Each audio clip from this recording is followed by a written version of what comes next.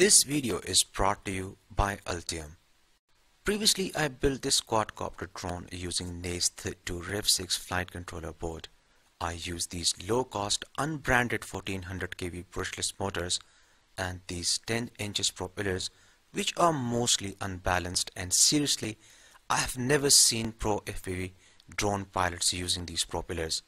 Let's forget about all these issues which comes with these unbranded motors and propellers, and let's just focus on that you have just built a quadcopter drone like this as you are low on budget and you are not in a good condition to invest more unless you improve your piloting skills, because you will never want to damage the expensive electronics parts.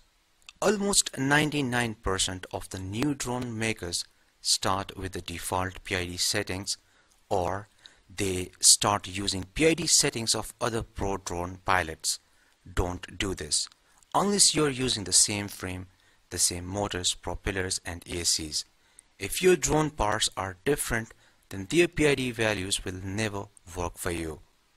To explain this, I started with the default PID values. Of course, I was able to fly this drone as I have been practicing for a while, but I had to constantly adjust the control sticks as the drone was drifting a lot, and you can see there are lots of vibrations, and when the drone is in the aggro mode it becomes very hard to control the drone. So if you are a beginner and you are going to fly your Naze32 based quadcopter drone with the default PID values, then this is what will happen to your drone.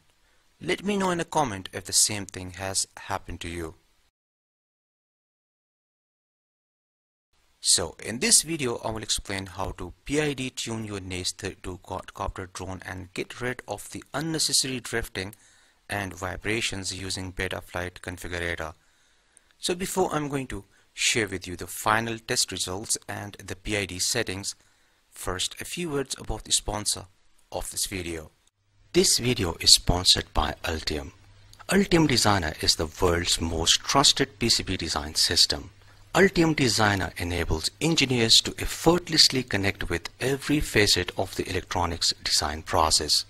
Over 35 years of innovation and development focused on a truly unified design environment makes it the most widely used PCB design solution. With Altium Designer, you can create PCB designs with an intuitive and powerful interface that connects you to every aspect of the electronics design process. Route it your way through any angle, tune for delay, push, slide and walk around faster than ever. Interact and collaborate with mechanical designers like never before in a photorealistic 3D design environment. If you want to get started with the Altium Designer, you can click on the first link in the description. Here is my drone first flight test after the PID tuning. It really improved the performance, and now I don't see any drifting on the roll, yaw and pitch axis.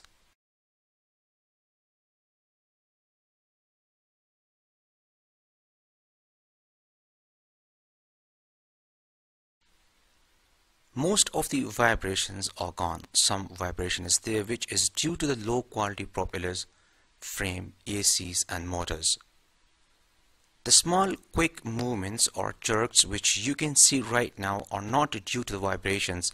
These are due to my input signals as I'm constantly adjusting the control sticks, as right now I'm flying this quadcopter in the aggro mode. I have never felt so confident before, and seriously, for the first time the drone is in my full control as there is no drifting. Seriously, for the first time I used the yaw stick. I never used it before. Just go and check my previous videos.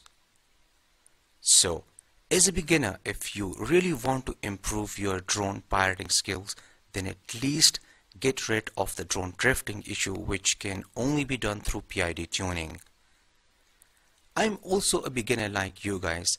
I'm still not able to perform those flips and rolls, but after this PID tuning, now I can do things which I have never tried before, and to be very frank, this is for the first time I didn't crash my drone is there is no twitching problem, no excessive vibrations and no drifting.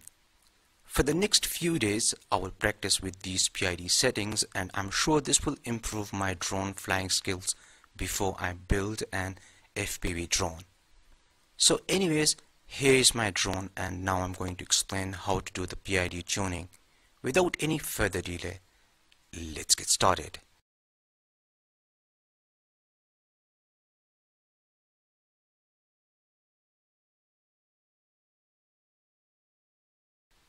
The components and tools used in this video can be purchased from Amazon. The components purchase links are given in the description.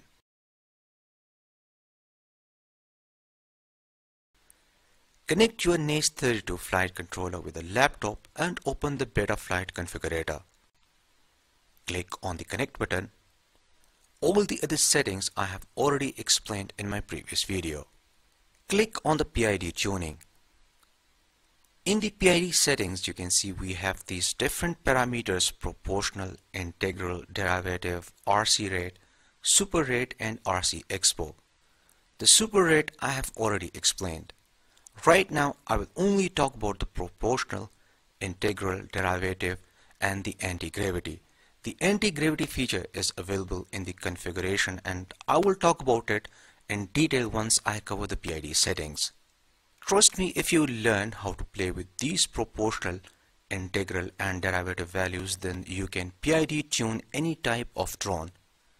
The P, I and D values which you can currently see works good for me, and now I will explain how I selected these values. Let's first start with the proportional. Let's first understand what is proportional, or P gain or P term in PIDs. So the P term is proportional to the magnitude of error. When the error is big, the P term pushes harder, and when the error is small, the P term doesn't push it hard to get the system to approach the set point. So what happens when you have high P values? For any given error, the P term pushes on the system so hard to cause the error to reduce, and it pushes so hard and it overshoots, and then it pushes so hard to turn around the other way, and then it overshoots the other way, and as a result you will get oscillations.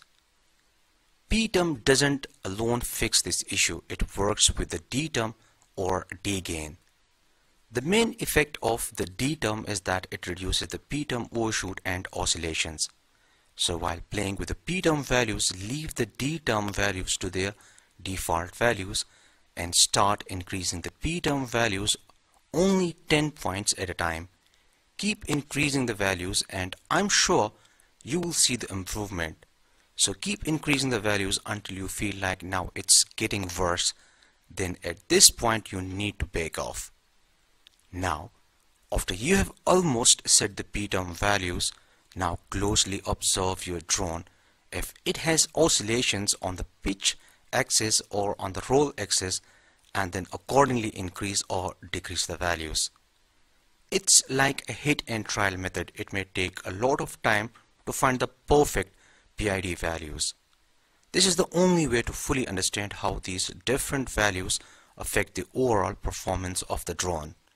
It's simple. If you have oscillations on the pitch axis, simply change the value next to the pitch in the proportional column, and if you have oscillation on the roll axis, then simply keep changing the value next to the roll. So after you have fixed maximum of the oscillations, you will feel it when you fly the drone. Next, you will need to check if your drone is drifting on the pitch axis or roll axis or yaw axis. So if the item value is not set properly, your drone will drift, and this is the kind of issue which is faced by almost every beginner.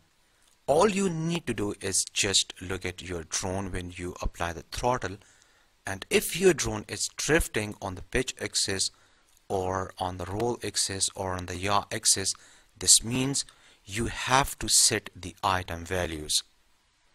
So let's say your drone is drifting to the right side by itself. All you need is to change the value next to the roll in the item column, and closely observe if the drifting is increasing or decreasing as you try different values.